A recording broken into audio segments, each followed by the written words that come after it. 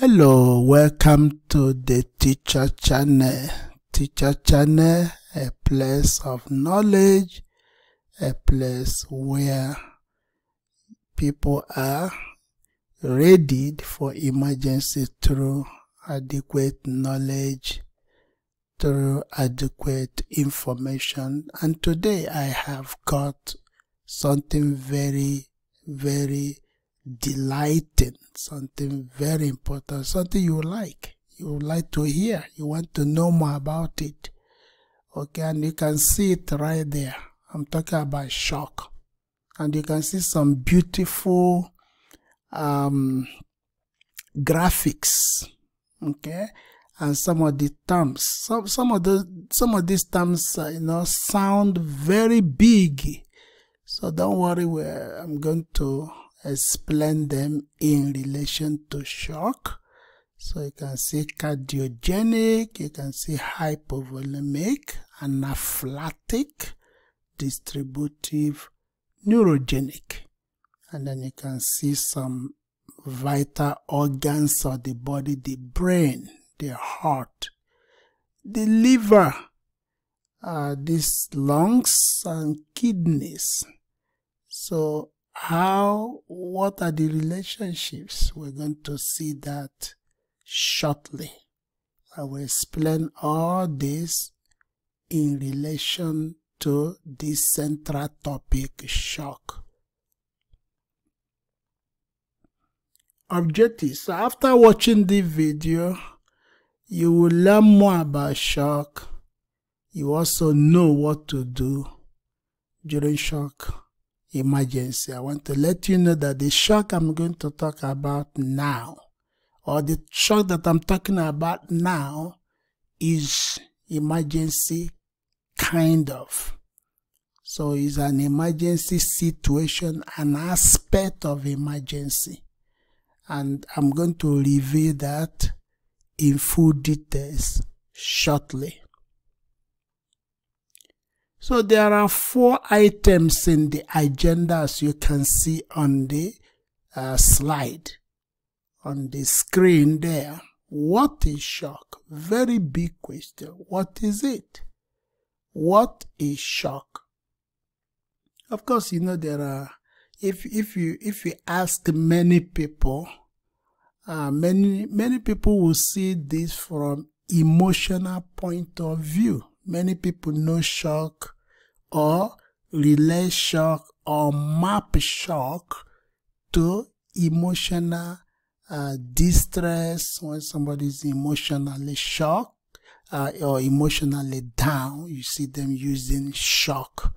So what could be the reasons why shock develop, causes of shock? How do you recognize it? Very important. What and what do you need to see or hear for you to say that somebody is in shock? So how do you recognize shock? That will be looked into as well. More importantly, what do you do during shock emergency? First aid for shock. What is shock? The shock I am talking about now, okay, or the shock that I'm going to reveal more about, is a medical kind of shock.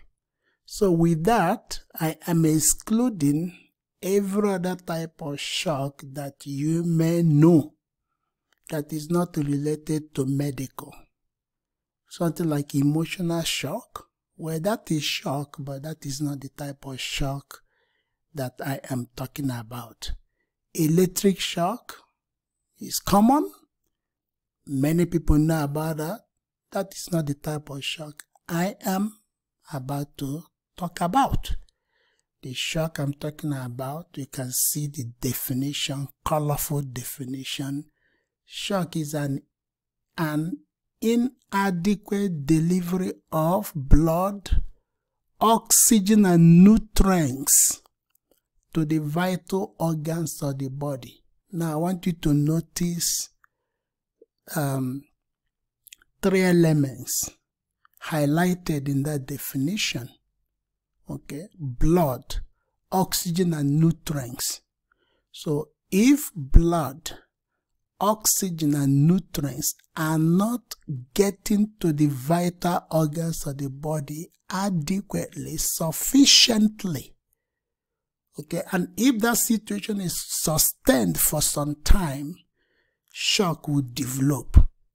So shock is actually a response to this situation whereby blood, oxygen, and nutrients are not getting into the vital organs of the body.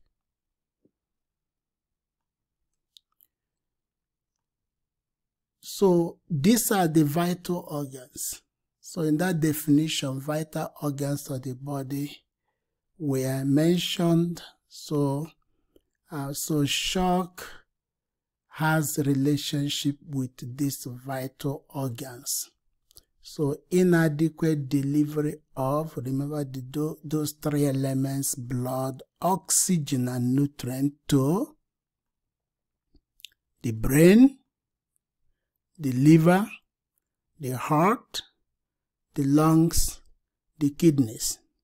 Okay, so that is shock. Shock will happen if these organs are not receiving enough of blood, oxygen, and nutrients. So this is what medical shock is about. This is the meaning, this is the definition of medical shock. Okay, inadequate delivery of blood, oxygen, and nutrients to the vital organs of the body. And these are the 5 vital organs of the body. Causes of shock.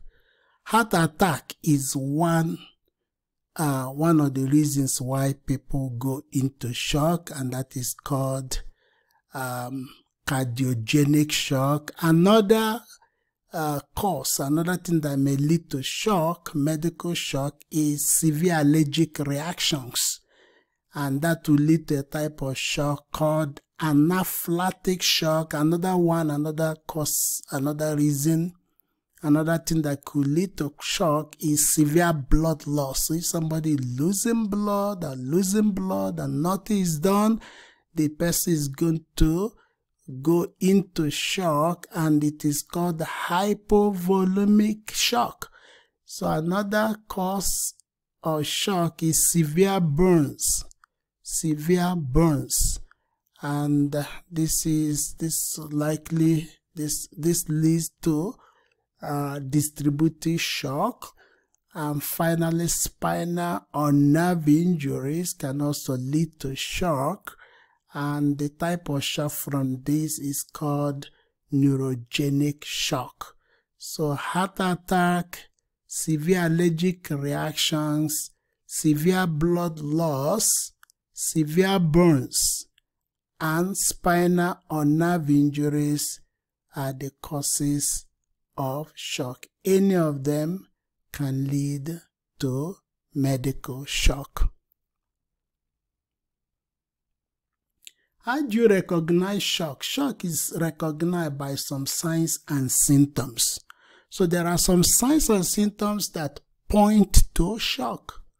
They point to shock. When you see them, for sure, they tell you they are announcing that shock is there.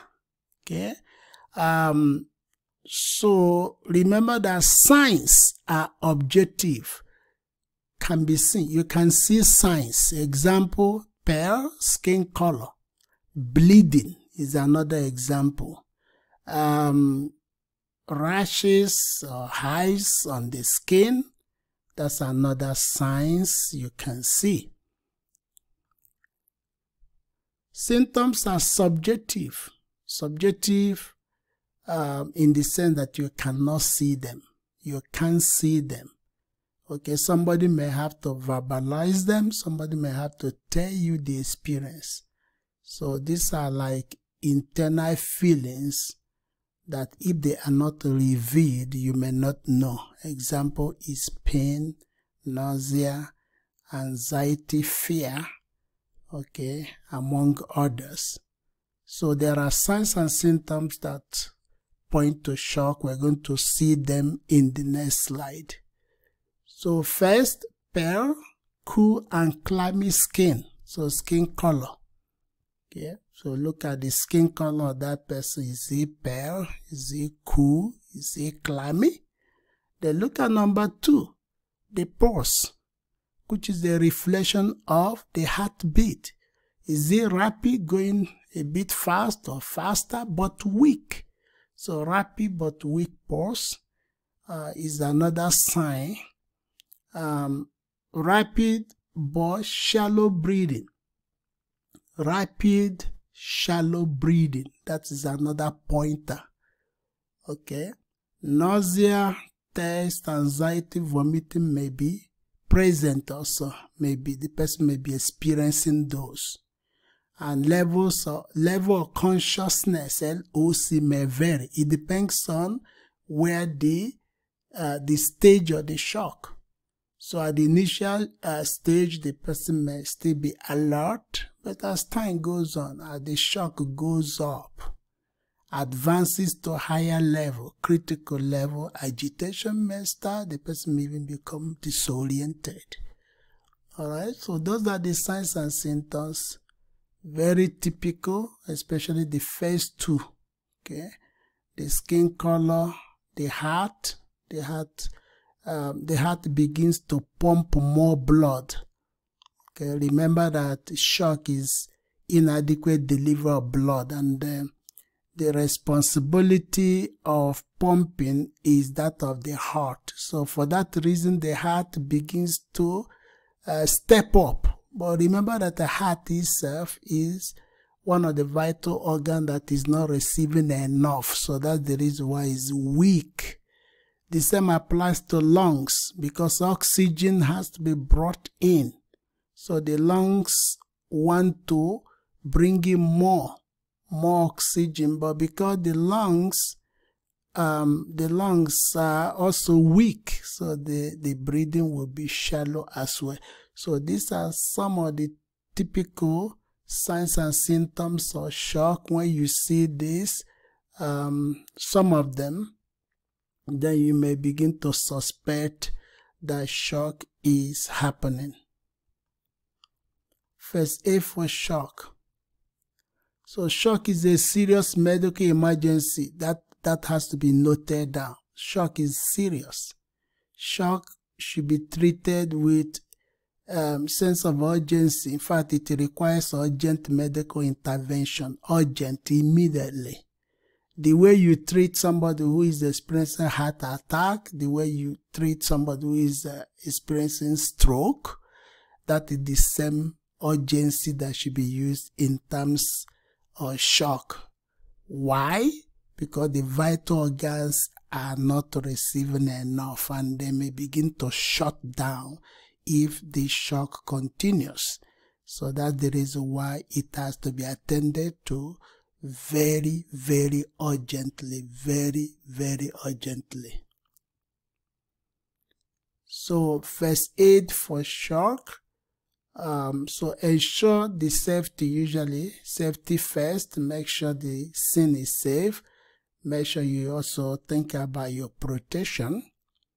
Alright, you need to wear gloves, so protect yourself from contracting disease. Make sure you obtain permission or consent from the victim. There are 2 types of consent: voluntary or informed, and then another one is called implied consent. Implied is used in a case where the victim is unable to give you verbal consent. Maybe the victim is unconscious or underage or under some medical conditions that make it impossible or hard for this person to give consent. In that case, you can proceed. Okay, then number 3, assess the RABC of the victim. R means responsiveness, A is airway, B is breathing, C is circulation. So you need to do primary survey. where you assess the RABC of the victim.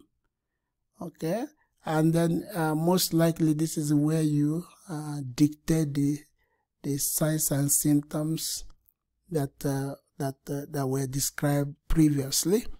Then activate EMS because it's a medical emergency. If it is present, you need to call 911.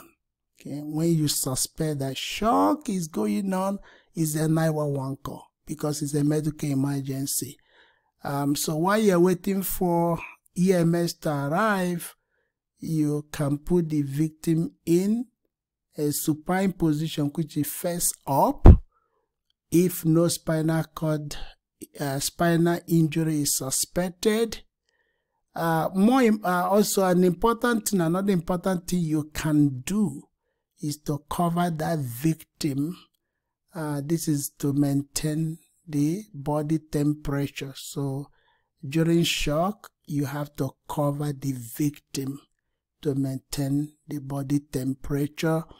And number 7, never give the victim anything to eat or drink. Okay, never, even if the victim is thirsty or hungry, this is not the best time to do that. This person is already in shock. The vital organs are stressed. So it is not wise to introduce anything through the mouth.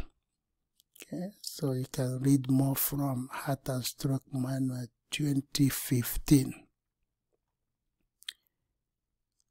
Okay, so thank you so much. I believe you have learned some things about shock and you are better equipped to respond to shock if you see it.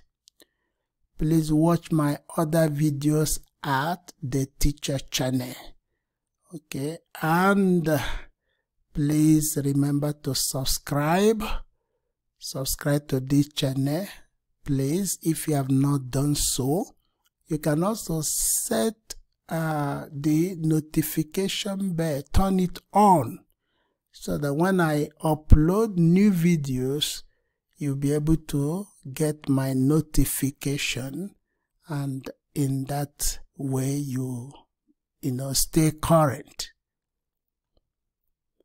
And of course, I would really appreciate if you can like and share the videos. Like and share the videos.